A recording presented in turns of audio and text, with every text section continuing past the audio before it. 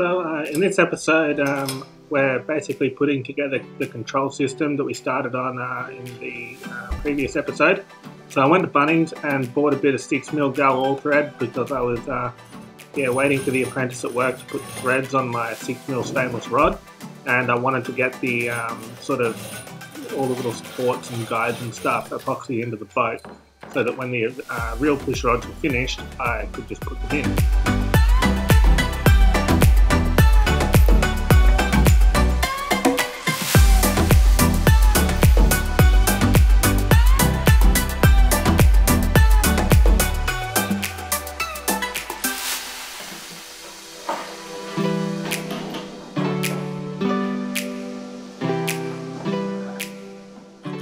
So here I'm basically just sort of dry fitting everything and checking that the concept works at all. At this point I still wasn't sure if this whole lever system to get around the mast stump was actually going to work.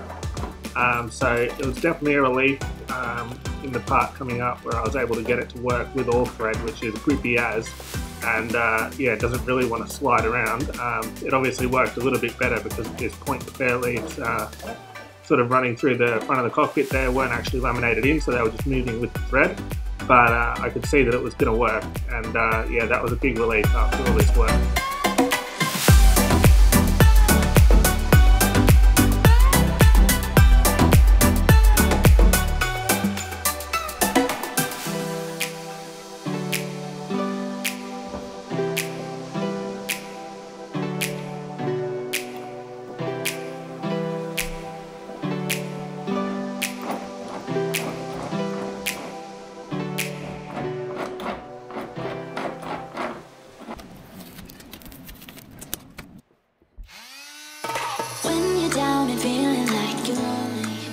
So as you might remember, at the end of the last episode, I put one more coat of epoxy with fairing powder in it, sort of over the top of this bowsprit socket because I wasn't happy with how it looked.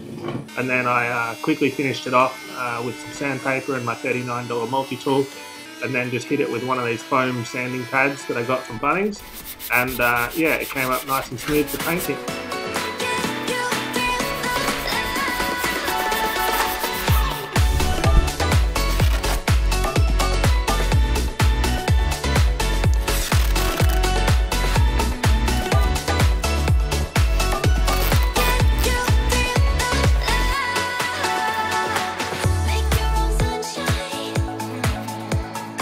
So for the painting, I ended up just going to Bunnings and getting one of the cheaper cans of black spray paint they had.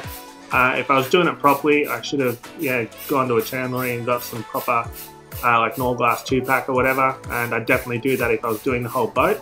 But considering I was just painting a little bit at the front, and I don't have a spray booth or a spray gun or a shed or any gear at all, and I'm just trying to do the whole project with basically stuff I can get at the Bunnings sort of at the end of our street, I thought that'll do.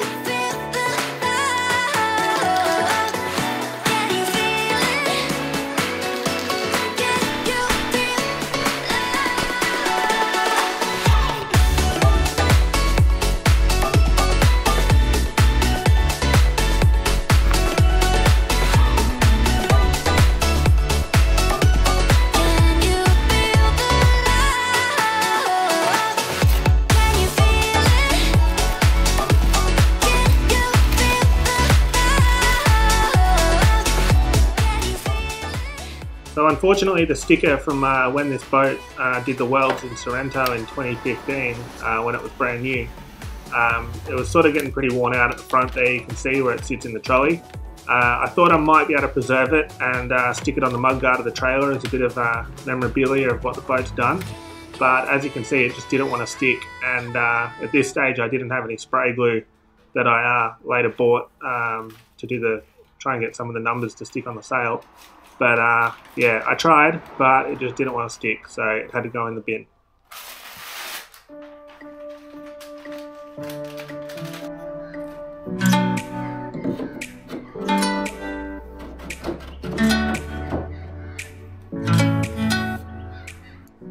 So yes, I bought stickers to go on the boat to promote the YouTube channel.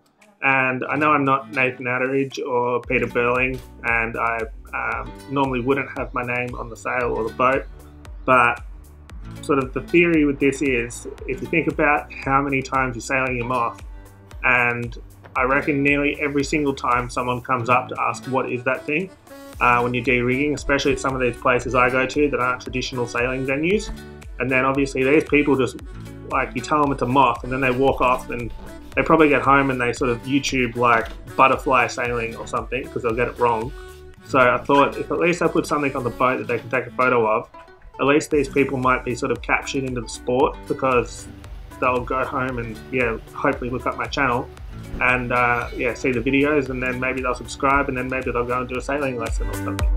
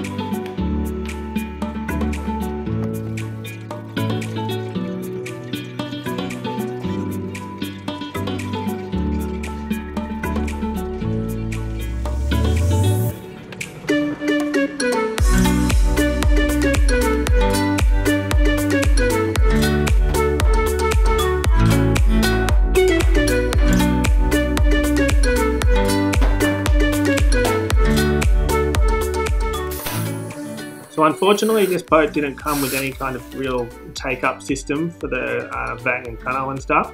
So I went on Amazon and I bought this cheap eyelet tool. I actually got it for 46 bucks, not 52. And that allowed me to just undo the lashing at the front of the tramp, and then sort of slide this tool on and press some eyelets into it. They're definitely not stainless. They're like probably the crappiest nickel-plated steel you can get. But I only did it as sort of an experiment to get the layout of stuff right, because these tramps are definitely on their way out. Like you can see on the stitching, all on that top edge is just almost non-existent. But I'm hoping I'll be able to get a couple of months out of them, and then I'll use what I've learnt to get a proper set made up with proper stainless marine eyelets sort of in the right places. And then here I'm just gluing in all those fair leads that you saw me make earlier for the pushrod. So I just sort of mixed up some epoxy and then sat them on top of it, and that's holding the bolts captive, so I should be able to remove the nuts in future if I need to change anything. And that all went on relatively well, and the all thread sort of going through it held it all straight while it cured. I also made this little lanyard to go on the foredeck sort of bonnet, just so if my Gorilla Tape fails, at least the foredeck will be attached to the boat still.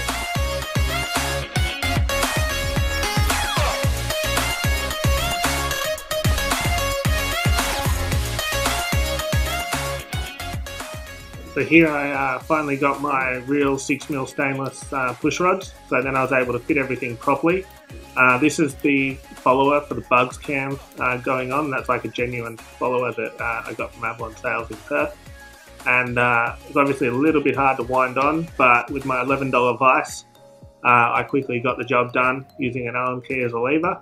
I put some Tef gel in there just to kind of lubricate stuff. I really tried with this boat to make sure that everything's going to come apart in the future, rather than end up in a corroded mess. I know you just saw me put nickel plated eyelets in, but on the stuff that matters like this, I've tried to prevent corrosion and stuff wherever I can. The push rods weren't quite the right length, so I found this hacksaw hanging on the wall and trimmed them a bit.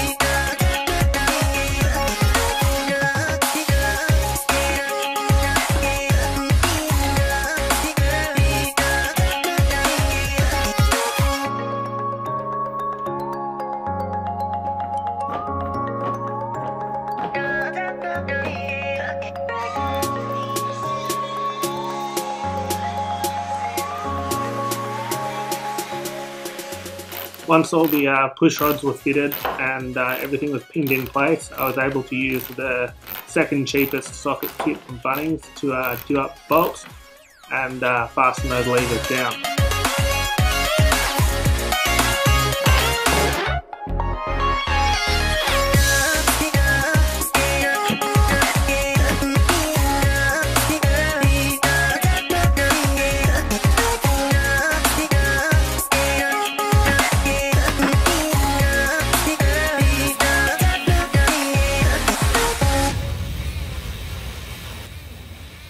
So you'll remember in one of the earlier episodes where I was sort of just sussing out what was going to be involved in this project. I tipped the boat over up against the wall of the garage, and I found out that the foil is quite low in the case in this boat, and yeah, the sort of my current fork arrangement for the bell crank wasn't going to fit, since the bell crank on this is 1-to-1 and sits a little bit lower. So I finally got around to grinding that off as like the last job before I put the foil in. And then this was about 11:30 at night, and I finally got it working. And you can just see it just worked. Like hardly any friction. Yeah, it was such a relief. Like the camera went flat about here, but this was almost midnight, and yeah, I was just stoked that it worked. So if you liked the video, please like and subscribe. Leave a comment. Next time I'll make a 48-to-1 vang with the boom tied to the garage roof.